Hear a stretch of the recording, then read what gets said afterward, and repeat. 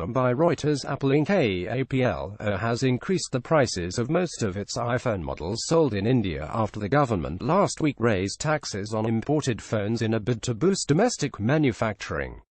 Barring its locally assembled iPhone SE model, Apple raised prices of iPhone handsets by an average 3.5%, according to a price sheet reviewed by Reuters.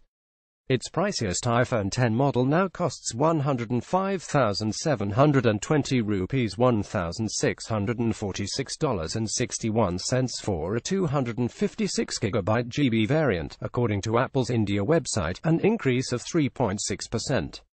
The price of a 256GB iPhone Age has risen by 3.1% to 79,420 rupees. As Prime Minister Narendra Modi's government strives to boost manufacturing of phones in India, the world's second biggest market by mobile subscriptions and among the top 3 countries by annual smartphone sales, it last week raised the customs duty on phones to 15% from 10%. That was set to make imported phones, including Apple iPhones, costlier.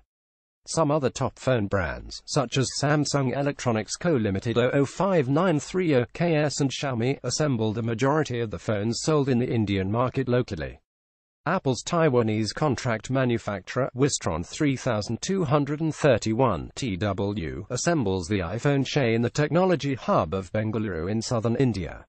Apple also has plans to expand local manufacturing in India but wants a range of incentives and tax breaks from the federal government which New Delhi has yet to agree to.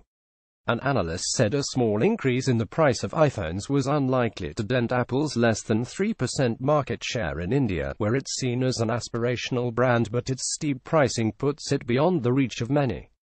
Apple's halo as a premium brand in India cannot be taken away by this meager price rise, said Navkender Singh of technology researcher IDC. Basic feature phones still comprise a large chunk of India's roughly 750 million mobile phones, although sales of smartphones are growing faster. Alphabet Inc.'s Google earlier this month unveiled a new version of its Android mobile phone software with an aim to power low-cost entry-level smartphones. Reporting by Sankalp Fatiyal, editing by Louise Heavensor. Standards to Thomson Reuters Trust Principles.